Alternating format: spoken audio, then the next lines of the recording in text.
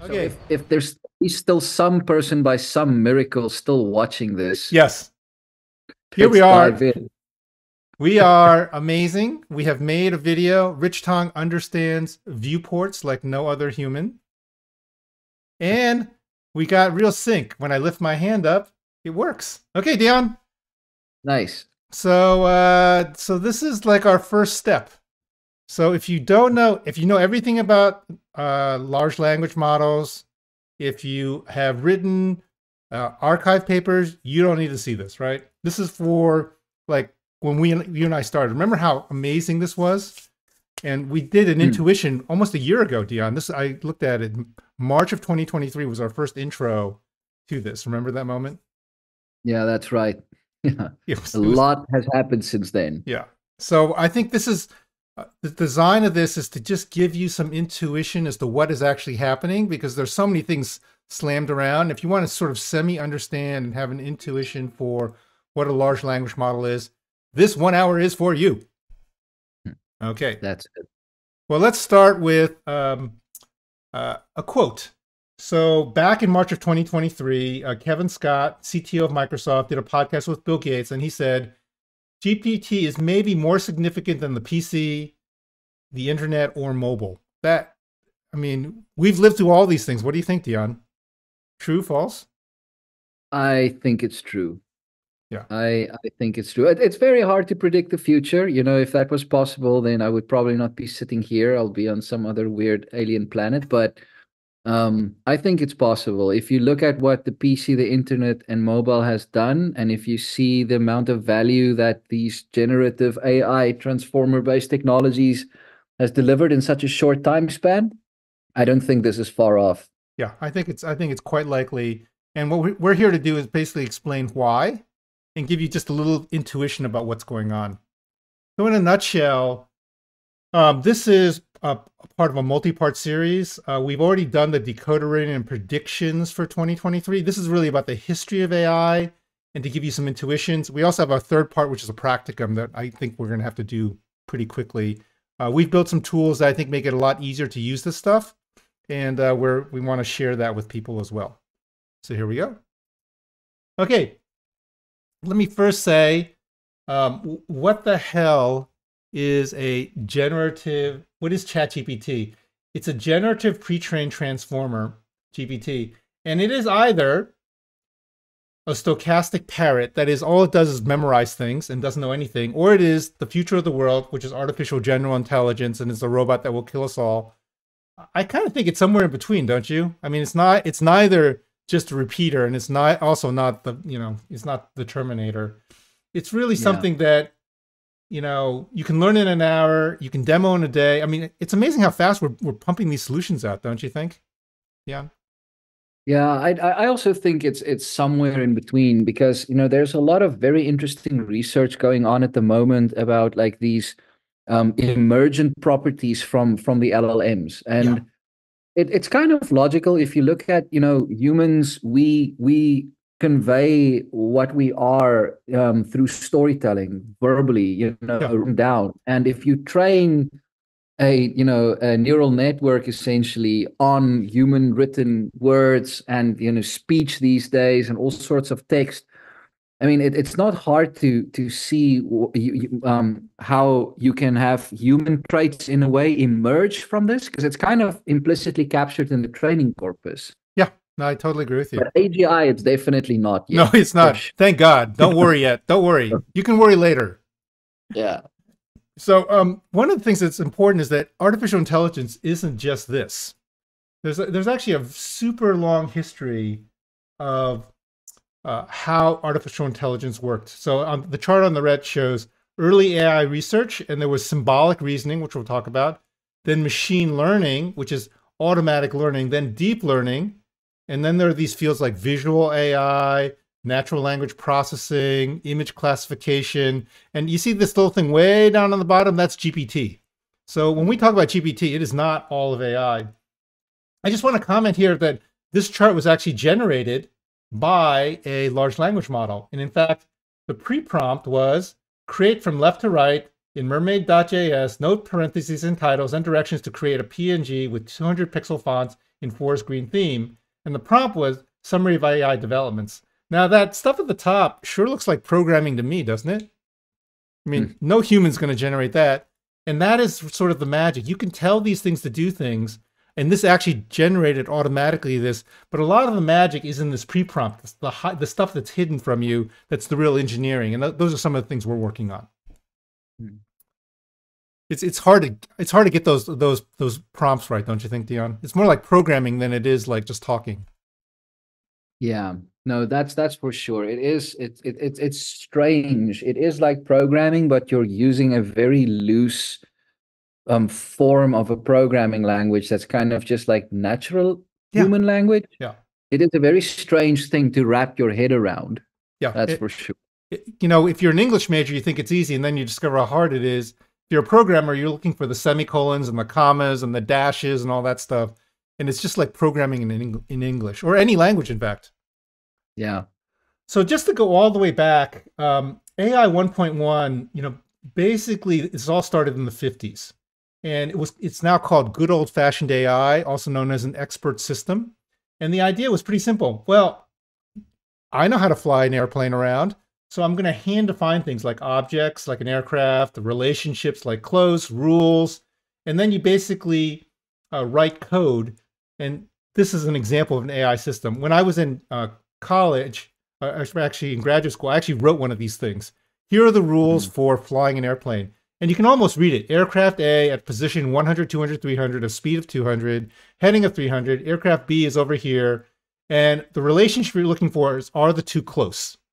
And then you define a rule saying, please avoid a collision, which is in essence, if they're in the same heading and the same altitude and same position, if they're close, you can see this thing down at the bottom, then you should adjust their altitude. And people spent decades working on this stuff.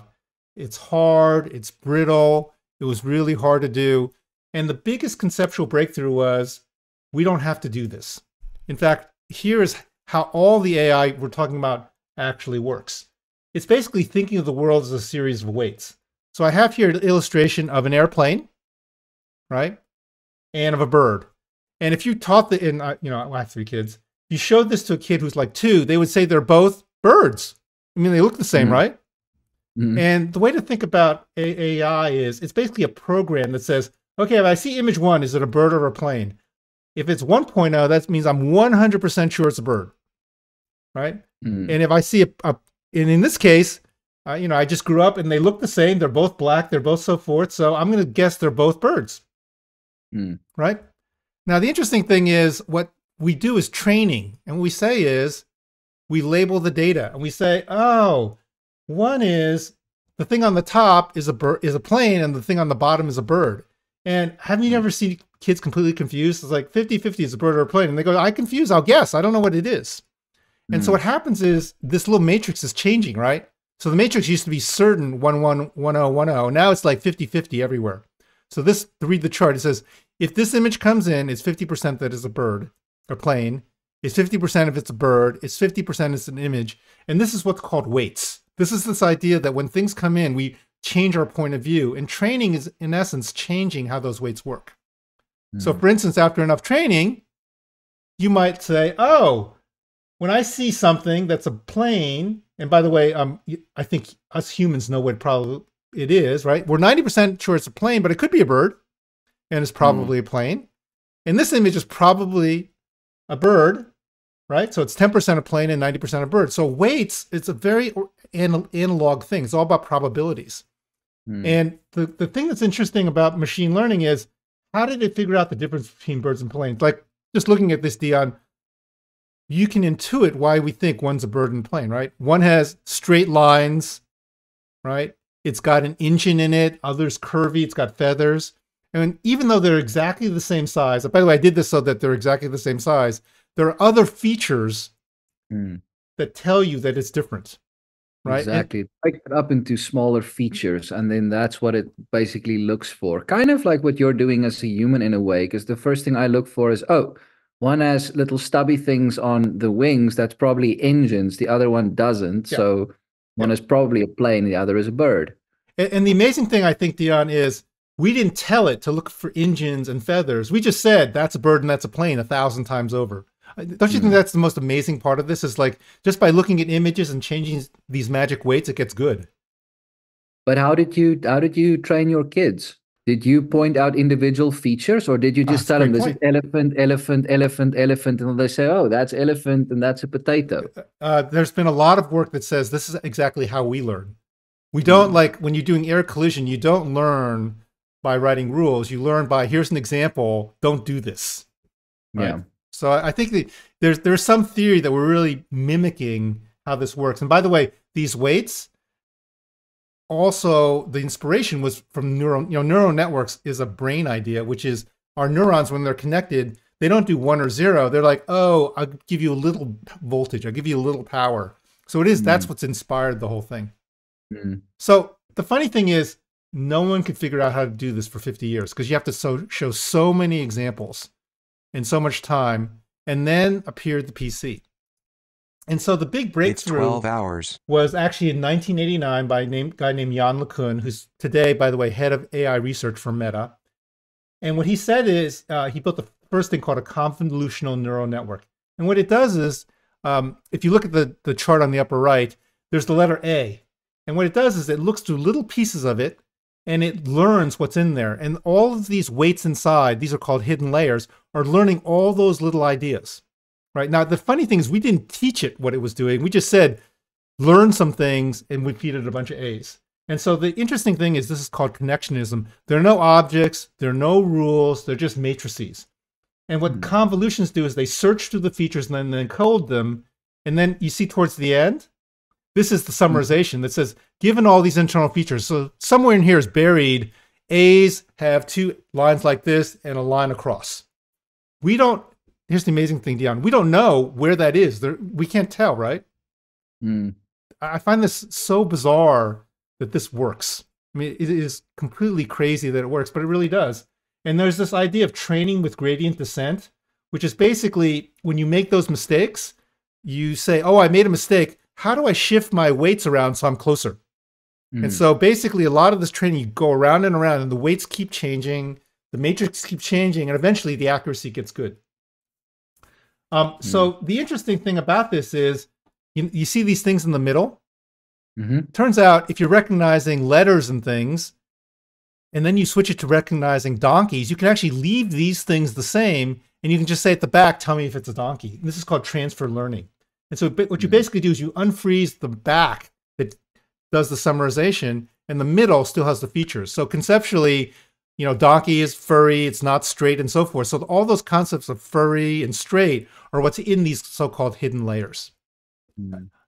Every time I explain this, I feel like it's a miracle. Do you feel that way, Dion? Like Yeah, it's quite amazing, and but it also depends on like the type of data you have, like how clean that is when you train it, because you can very easily get garbage in, garbage out type responses. Yeah.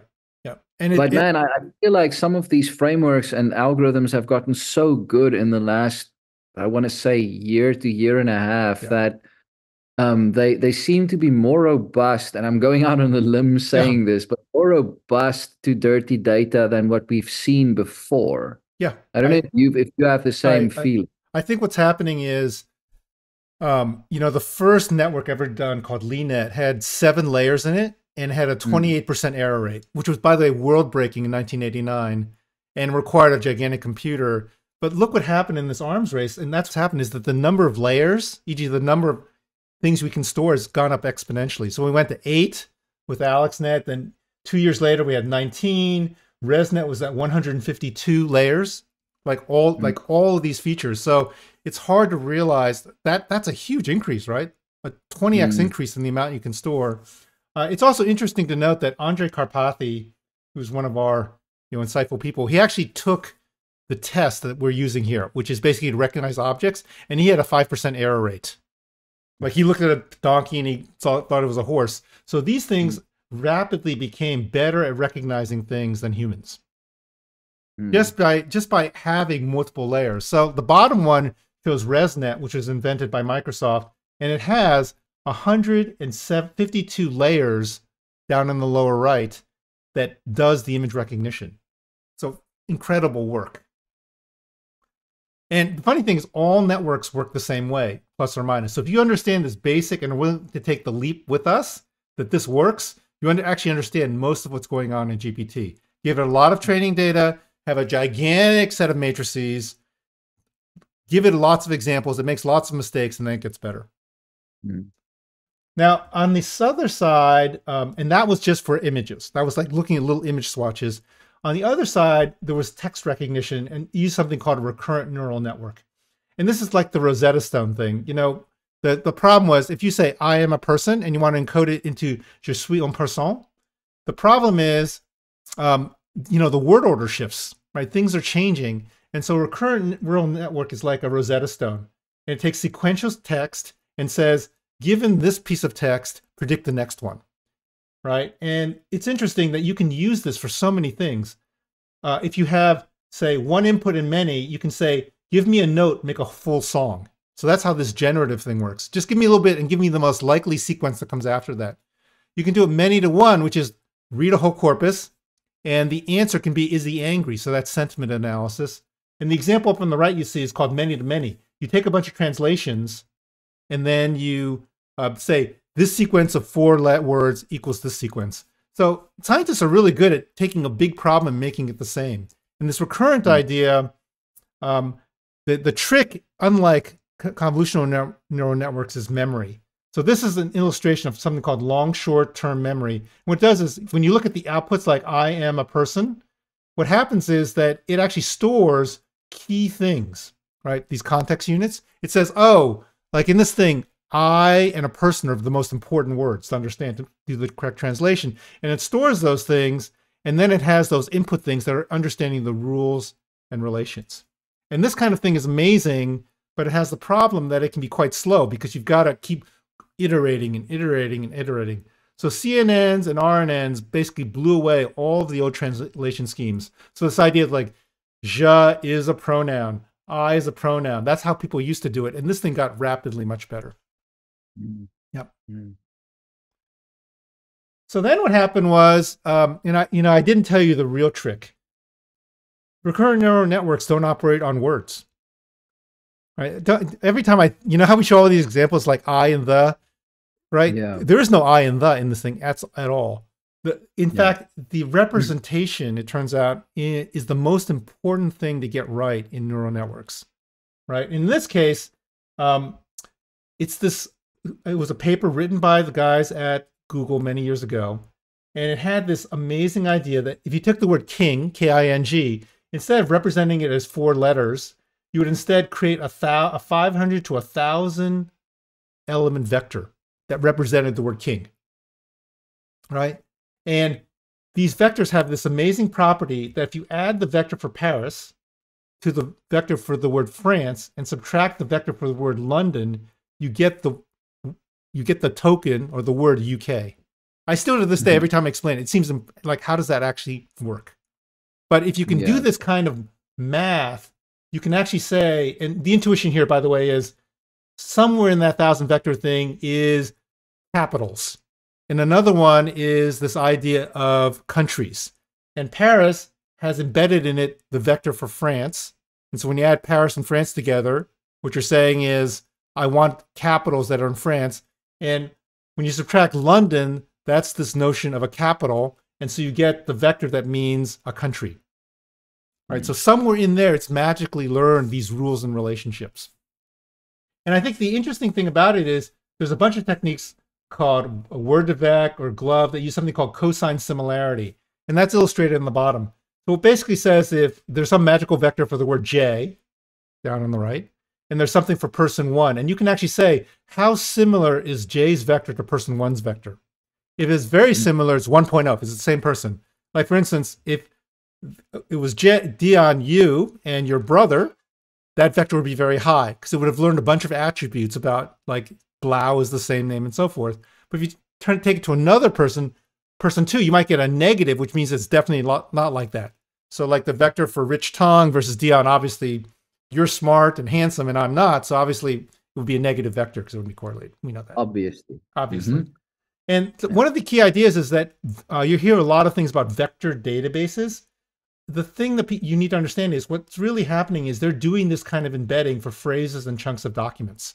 So what they're really saying is this entire chunk, like 400 words, how much is it like in this vector sense, like another chunk, right? So it adds up all of the vectors for that 400 chunk, and you can actually do this math that says, oh, this thing, how much is it like the other thing?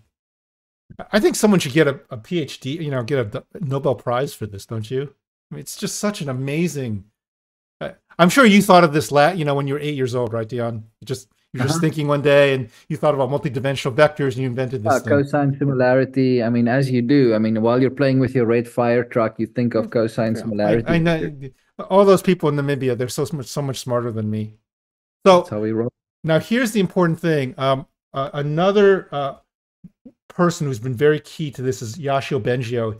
Yoshio Bengio, Jan LeCun, and Jeffrey Hinton just won the equivalent of the Nobel Prize for Computer Science for all these discoveries.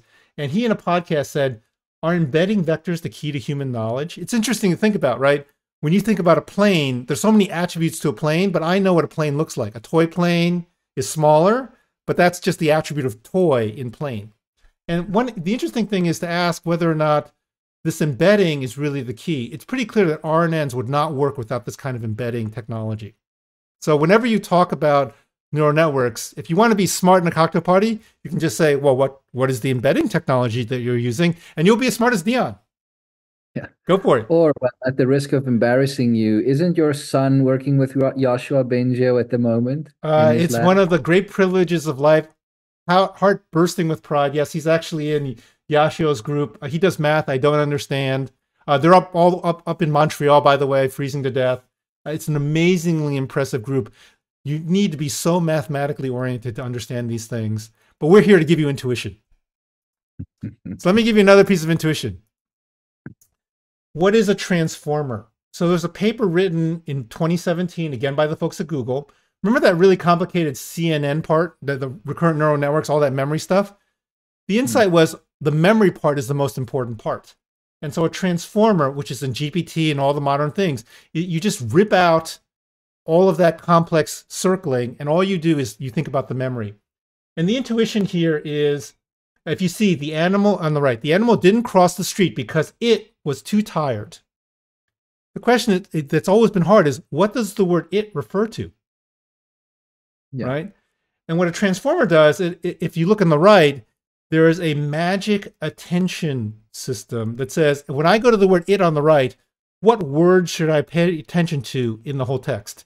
And this is an actual example. The darker it is, the better. So, for instance, it's not paying any attention to didn't and cross and the, but it is paying attention to the word animal, because it could be an animal, or the word street, or it's paying attention to itself. Right? In this particular case, when you do the training, what it says is, if you ask it says, oh, it's the street. You say, wrong, wrong, wrong, wrong. It's not the street, it's the animal. So the transformer has learned that when it gets phrases like this, pay attention to the word animal. Isn't that the most incredible thing? That if you train this enough, you can actually teach it the word it means animal. And I love your example, because when you're teaching someone Afrikaans or English, you don't give them the grammar rules. Like, did you get the grammar rule book from your parents? Right? I don't think there's even such a thing in existence, or maybe there is. I just don't know about it. Well, you heathen. But the answer is, of course, they would say, no, you don't say it that way, Dion. It's the animal. And after enough learning, you learn it's the animal. So this is really the third revolution of AI, which started with just guessing the next token, right? And a large language model, hint, is just a big transformer. All it's doing is guessing the next word based on the previous word, and we get so much out of it. And the bitter lesson of AI is we just suck at engineering. I mean, all this work, like recurrent neural network had 154 layers. Transformers everything's blank. It's just the same thing. They're called multi-level perceptrons. There is no construction of the layering system, right? It just learns the layers and what it should do. So we literally just feed it more examples and it figures it out. I still get a chill when I say this. Like, how could this possibly work? Yeah, I know. Like, what I always think about is what would happen if you train a transformer network the same duration as you would train a human child, so let's say you train it over, let's say, 10 years. Yeah. Would you be able to, in a complete dark room, distinguish between that transformer's responses and a human child of the age of 10 years' responses? Well, that's the amazing thing, is that we're actually doing no work except showing that the computer in the dark a bunch of examples, and it learns stuff. Yeah. Oh my God. Okay, so here's the amazing, it's going to get even more amazing. There's something called a visual transformer. So transformers ate recurrent neural networks. Visual transformers ate convolutional neural networks in 2020. The idea is pretty simple. Instead of that little piece, you just feed 16 by 16 pieces of images to a transformer, and it recognizes things. It turns out just that little bit is recognizing little pieces. There's no layer engineering. The image pieces, in fact, are turned into embeddings. It's the same idea. Take this little piece of image, turn it into a vectorized embedding, and then figure out what it is. Right? So there's two pieces. One is turning it into an embedded vector, and then feeding it to a recurrent neural network. And Dino in 2021 was one of the first visual transformers. And here's the remarkable thing. You don't even have to tag it. If you feed it a bunch of pictures of giraffes, it just says, well, I don't know what the hell it is, but they're all the same. You feed a bunch of pictures of airplanes, it says, I don't know what that is, but it's all the same. And it actually works for people too. You don't know what a fire engine is, but if you see a lot of red trucks in America, they're all the same. If you see a bunch of yellow trucks in the UK, you don't know what they are, but they're all the same. So this thing is really learning in a very deep way. Yeah. So that was, by the way, astounding in 2020. Right. So summary, when they say large language model, it's just really a big ass transformer. The real secret is all this is a scale up from those two ideas. So if you understand that, you have all the intuition you need to understand everything that's going on. So when people talk about training data with GPT, what they're talking about, if you give it enough data, it learns how to write Shakespeare. Who would have thought that? Yeah. And I just want to comment on this, particularly last year, there was just like, it's just too freaking simple. How can you just take the internet and predict the next word? There's no way you can form emergent. How many times did we hear this, Dion? It's like, that's so simple. There's no possible way that this could work. And I just want to give you some intuition about that. And the two examples are the fact that this idea of emergence. You can have very simple rules, and you can create very complex behaviors. And I want to thank Dion for this because he gave me the inspiration on this. So there's something called John Conway's Game of Life. It only has 4 rules. It's a cell game. It says, if there's not enough people living next to you, you die. If there's just enough, you live. If there's too many, you die. If there's just right amount, you birth another one. On the left, this is what happens with those 4 rules. It's amazing. People have been studying this for 20 years, almost actually 40 years.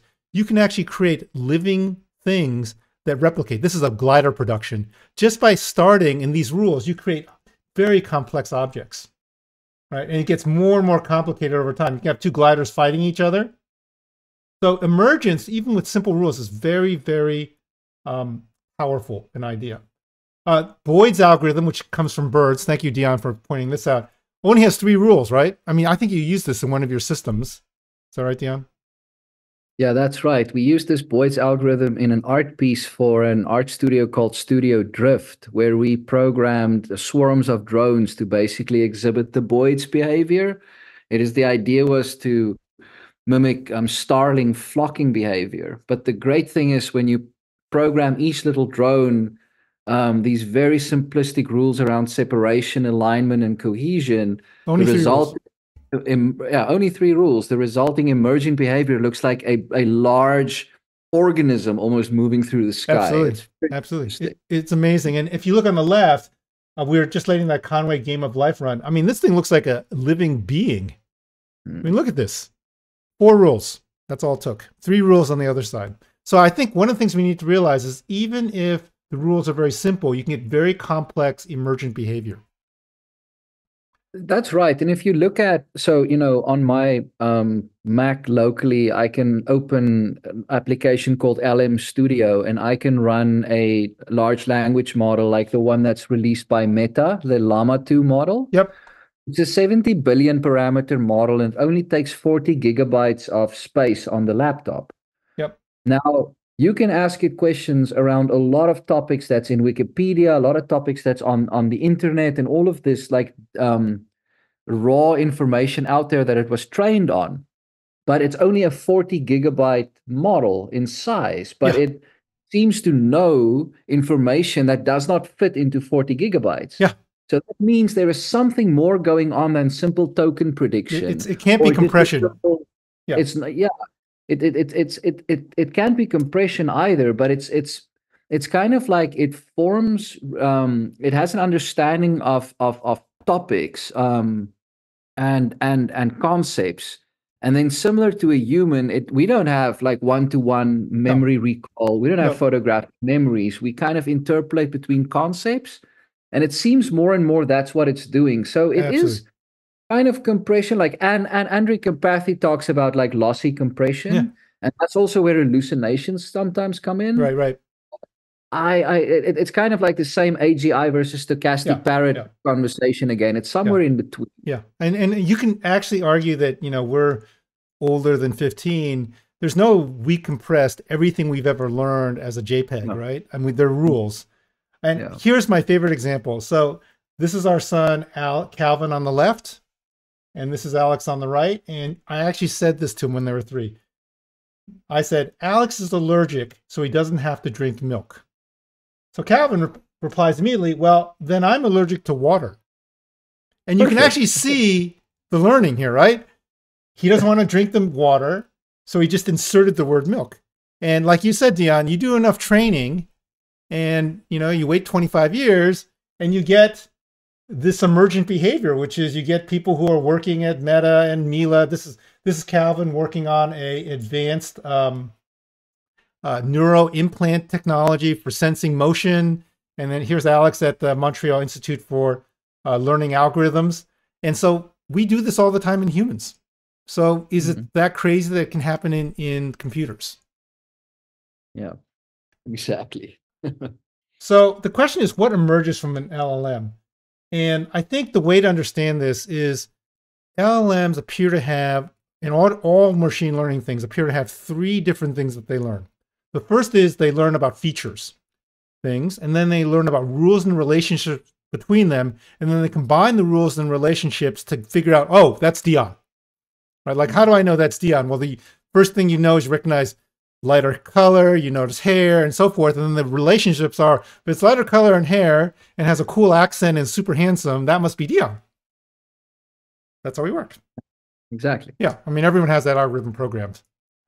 So it turns out this is actually, it appears as though that's what's actually happening in transformers. Now, we can't know exactly what's going on because those layers are opaque, but people have actually torn apart these things and said, in the lower layers, just tell me what's active. So in this particular case, for instance, the word basketball is 95%. This is the original image is here. And this is internally, sorry, if I hit a button too fast, it's a problem. It says, I'm paying more attention to the basketball thing in the back and to the ball. When it looks at a beacon, it's paying attention to the stripes. When it sees a bear, it's paying attention to the middle. So you can actually see it's actually identifying features and it's paying more attention to certain things than others. And when you see it making mistakes, you learn, like, it's 29% this is a starfish, and you ask why, it's paying attention to those, to that little 5-starred thing, right? And the golden retriever, it's wondering because it sees the dog, but it sees these other pieces, right? So what you're seeing is that we think what's happening is the lower levels understand things like it's a structure, like a hubcap or 5 stars, and the later layers try to classify it. And that appears to be what's going on. It's interesting if you look at like the black bear, it pays attention to the face and the feet. Yeah. So that's how it can distinguish between a black bear and a black dog. Yep. but it will have a hard time if it doesn't see the rest of the dog because the proportions are all out, the snout is different. Yeah. And that's also coincidentally the first thing that a human would look at. If you have a black bear and a black dog, and you just look at their backs Yeah. at some distance, Yeah. it could be very hard if you don't have a sense of scale. Yeah. Yeah. Right up until the point the black bear eats you, you won't really know. That is one advantage we have over the machines. Yes, we have that extra sensory input. If your arm is bitten off, it's kind of a dead giveaway. Uh-huh. No, but I think this is a great point. And you can see if you train enough examples, it looks like it's doing somewhat what humans are doing, which is looking for basic features and understanding rules and relationships. Here's another interesting example of that. So this example shows a visual transformer called a VIT on the left. And on the right is a specific ResNet 5 that was hand coded with all the layers. And what we did was what this paper did was it said, show me all the layers in VIT and show me what's being activated and show me the same layers in ResNet 50. And they're remarkably similar, right? And what it implies is inside a transformer, it actually grew a convolutional neural network inside of it without any training. It just like figured it out. Right, and it shows the same activation pattern. So this is suggestive of the fact that what's happening in transformers is this idea that it is actually learning how to make a CNN or an RNN or these other pieces just by seeing all the examples. Okay, let me give you an interesting example here. So if you were to say what's inside, it's hard not to believe that really, if you look at this Python program, which is A is greater than 2, B is equal to 2, that abstract symbol tables and word frequencies are what's happening. So for instance, if I said to this LLM, write it as hip hop, and it says, yo, if A be greater than 2, set B equal to 2, that's what we do. And what's happening is hip hop has a certain word frequency, right? And certain word characteristics.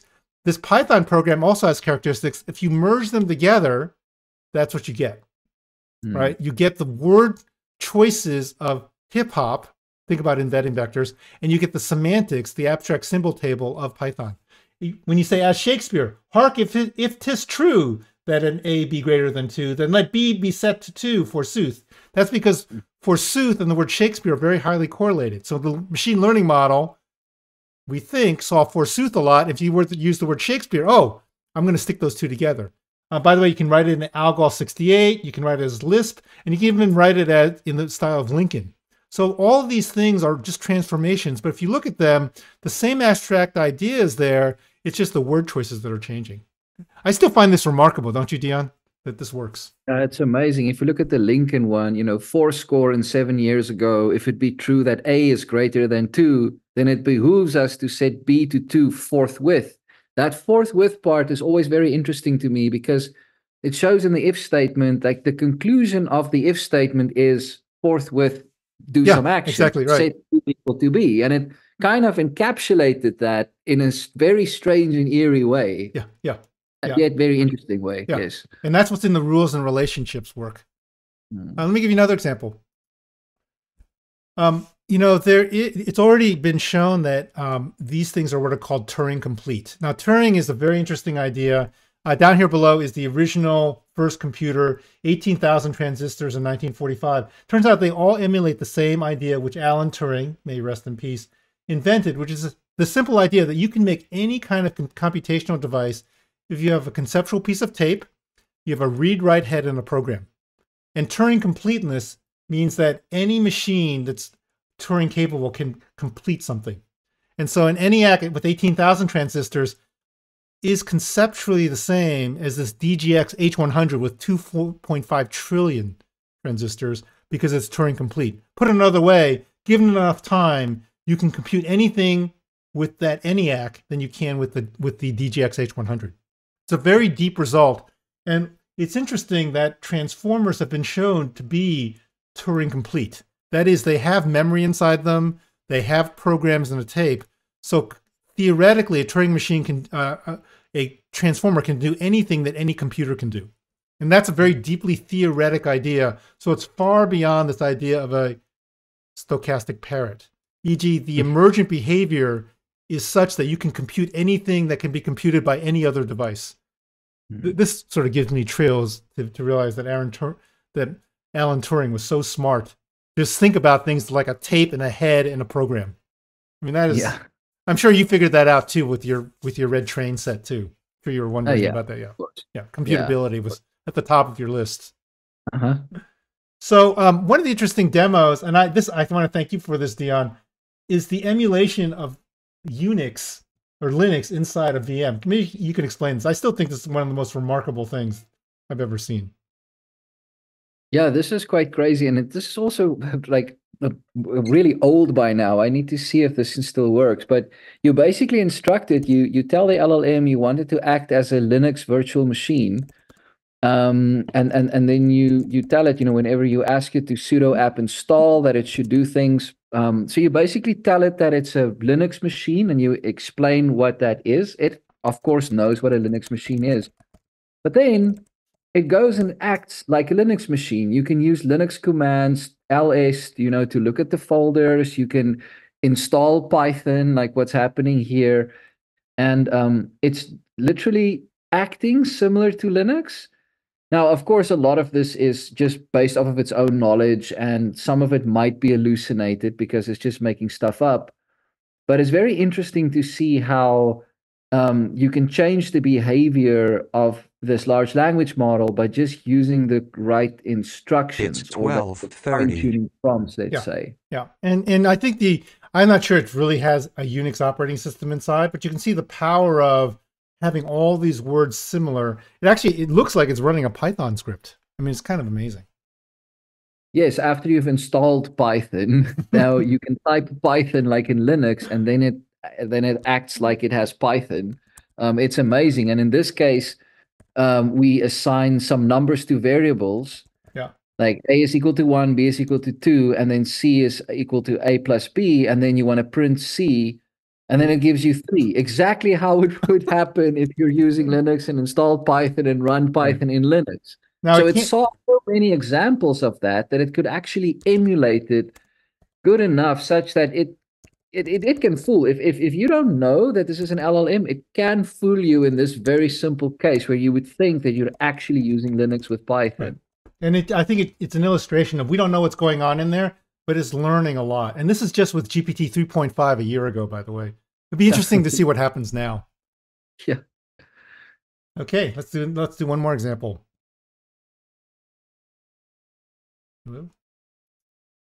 So This is the yeah, sorry, it's skipping like crazy. Okay, uh, one way to think about this is, these large language models are trillions of parameters. It's sort of hard to understand it. One intuition you might have is you can think of it as inside this thing is buried a CNN, inside is buried an RNN, inside is buried abstract symbol tables, and then it has a bunch of things it can do like translate and summarize and so forth. So one of the ways to think about this is what's really happening is, in a deep way, that when I give it a prompt, different parts of the network are activating. So for instance, if I give it a prompt, what's happening, if I say like drone SQL, what's happening is this, oh, drone. Okay, I got it. I'm going to shut off all the stuff that knows about Taylor Swift. I'm going to shut off all the stuff that knows about Afrikaans and so forth. And I'm going to provide attention to these CNNs and RNNs and these ASTs, and then I'm going to run translation. So when you're doing prompting, what you're really doing is you're actually doing programming. You're telling it, pay attention to this word. So if you watch these things carefully, when I said the word Shakespeare, it's as though the CNN the RNN that understands Shakespeare talk gets turned on, and that's why these language models get so big, because you've got all of this stuff encoded in it. It's also one of the reasons we think that if you just say simply think step by step, it causes it to work differently, because we think different things are inactivating inside this thing. Yeah. mm. Okay. Yeah, that's right. There's actually papers published on this showing that the output becomes much more reliable and correct if you ask it to think step by step. But also, funny enough, if you tell it that it's really important you get this right, my job depends on it. Yeah. That also makes like a substantial difference in the output that's generated. Isn't that crazy? Isn't that crazy? thing. Now, just to sort of prove this, there was a paper that was done that was, I think, fascinating, which is if you feed an LM the word spider, a picture of a emoji that's a spider, a picture of Spider-Man the movie, and a video, you look deep inside the thing, the same activations. And by the way, an activation means you get 1.0, it's very high. It's actually the same activation deep inside the neural network, which highly implies that there is like a spider neuron inside the thing, and that all these things are about features. But in the end, the concept of a spider is deeply understood inside the large language model. There's a simple example, which is there's something called LLVM, which is the compiler that we use all the time. It actually works this way. It has an abstract symbol table. You can actually feed it 23 different languages, and it compiles very efficiently all of them, because all languages are sort of alike. And so the intuition here is we think this is what's happening inside of a transformer. Kind of crazy. Every time I see this, it's like I can't believe it. My name is Miles Morales. I'm Brooklyn's one. So let's talk a little bit about what's inside a transformer deeply, just so you can get a sense for it, and then we'll sort of end the session. Transformers are very, very simple. They basically have, as we said, input. There's this attention mechanism. Feed forward means all of that relationship and rules, and then the final layer. That's all that's inside the thing, right? And so what's happening is the weights, the way these things are connected, changes by learning. So conceptually what's happening is, we showed this small example. This is the big example. You can actually go online and find things and actually have the transformer show you, given the thing on the left, show me the thing on the right. So this says, the quick brown fox drove over my lazy old dog. And you can actually look at the attention layers. And you can see the here and the here are highly correlated. Now, here's a very important idea. When I said there was an attention layer, I lied. There's actually 8 different ones happening simultaneously. So when you give it to a transformer, 8 different things, it's looking at 8 different things simultaneously. And the intuition here is these things are learning different things to pay attention to. So conceptually, it looks like an identical word finder here. This thing mainly pay attention to the next word. It looks like that's the next word finder. This thing only focuses on the end. That looks like it's the end of text finder. This is a start of text finder. This is a comma finder. And this, we can't really even tell what it is. So the same magic that happens in a transformer is happening in the attention layers. And it's very important to understand that programming of that is done just by training. We didn't tell it to pay attention to any of these things. It's changing the attention network based on what gives it more accurate outputs. Kind of crazy, Dion. That's it's really nuts. It just blows me away. Yeah, when you're at that cocktail party, you can impress folks by telling them, about multi-headed attention mechanisms. Yeah, you can say, oh yeah, no, I use 8-headed attention, and people are going to think you're a genius. Yeah. The last point I want to make before we end our session is this embedding thing also works on images. So, diffusion models, we're using a lot of these generative AI things. We just made our logo with it, right? Yeah, that's right. And I'll tell you, Dion, the math is impossible to understand. Like when you type the word, make this in the style of Van Gogh, like how could it even possibly freaking work? The math is very complicated, but I just want to give you some intuition for how it works. Here's what happens is, and you can see this. This is a Google excerpt of all things that are butterflies, right? And when you feed it these models, what they're learning is, what are butterflies? And I'll just make this up. What do you see here? A lot of bright blues, bright oranges, seems to have 4 wings, green backgrounds, flowers, hands, and so forth, right? And just staring at this as a human, you get a sense for what butterflies look like. I then typed in the word Renaissance art. Looks really different, doesn't it? Grays, portraits, long hair, faces, brown. And so basically, the intuition here is that the so-called UNet works like a CNN. It converts an image of a butterfly into an embedding. This is the secret. It's always about embeddings. You never feed it the JPEG. When you upload the JPEG, you think, oh, I'm just feeding it a JPEG. You're not doing that. You're actually feeding it to something that's creating an embedding of that object. And the intuition here is that embedding has, we don't know what, like things like, oh, bright blue, things like wings.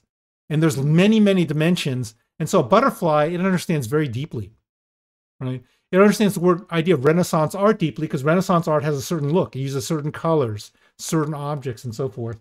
And then what we're really saying is when you say butter like Da Vinci, you're just merging those two vectors together, right? And the trick is it's a lot faster than the CNN because I don't want to go into the details, but it takes random noise and it quickly learns how to take any random object and turn it into something that follows that same embedding. So it can take random noise and turn it into a butterfly. And so what you're really seeing is when you do these remarkable things is, this is, by the way, the Google example. When you type in Renaissance art and butterfly, I think you have some intuition for what's happening, right? Those butterflies look like butterflies, got 4 wings, but the color palette's totally different, right? So that is the generative AI thing. It uses this exact same trick. And I think we've learned in the session what they are. Just to summarize, we've learned that what's happening is you take things in the real world, you convert it into this embedding vector, and then you teach it over and over again in a transformer what the heck's going on. Well, what do you think, Dion? Did we do a pretty good job? I think we did an amazing job. This is a much shorter session than the second session. I hope that we can link the second session in the show notes, like all the cool presenters do on YouTube. Oh yeah, no, you're going to show me how to do that. You taught me how to do chapter marks, so now I'm going to learn linking. This is my next thing. Thank you very much, Dion, for all this. I want to thank you again for helping me on this journey because it's really complicated. Oh yeah, I'm not really doing much. I think we're all figuring this out, because it's such an exciting time in the tech industry. Right? For me, it was kind of sad that the brightest minds of our generations were like working on getting more eyeballs on websites and getting more clicks and likes. And now we've got so much brain juice like pouring all over this like brand new technology that's really delivering value. And of course, there's a dark side to it. There is a bad side to it. Like with any new technology, there's good and bad. But I'm very excited to be in this space and, to play with this and to see like all of the exciting problems we can solve for real humans using this technology. I think that's the best part. Oh, absolutely. Well, we're going to do some more. We have a section on practicum. We're going to cover probably hardware was another request. Like, what is all this then about NVIDIA and so forth? But thank you, Dion, for spending the time. It's midnight over there. I hope you watch a good show. And we'll do. Talk to you soon. Okay, Rich. Bye, Dion. Till the next one. All right. We sound so good together, man. Jesus. Sounds like we know what the fuck we're talking about. I forgot I added those diffusion slides. Because it was just so a lot of that is actually pretty outdated. Like I was looking at it, like we should actually